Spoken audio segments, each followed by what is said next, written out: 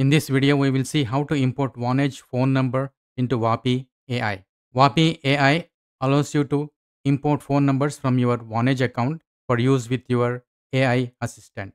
You will need a Vapi account and Vonage account. You will need to create them if you don't have already. I provided the website links in the video description. Log into your Vapi AI dashboard by clicking this dashboard button. Here you see I am already logged in the Vapi AI dashboard.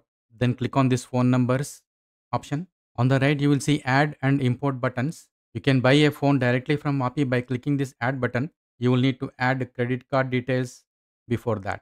But we are interested in importing Vonage number. So click on this import button. Here you can see options to import from Twilio or from Vonage. I already made a video on how to import from Twilio that you can check above or in the video description. Click the Vonage button here. You will need to provide your Vonage account credentials to grant Vapi AI access to your Vonage phone numbers. Log into your Vonage account to get these details: phone number, API key, and the API secret key. Go to the Vonage homepage and click on this Communications API login. Then you will be taken into the Vonage homepage. You need to copy this API key. Click on this copy button and then store it somewhere. And then you will need API secret also. Click on this copy button and store it somewhere. Then click on this Your Numbers button. Once you click on this Your Numbers, you will see your telephone number on the right hand side. Copy your telephone number and keep it somewhere. Now come back to Vapi. Then enter your Vonage phone number here.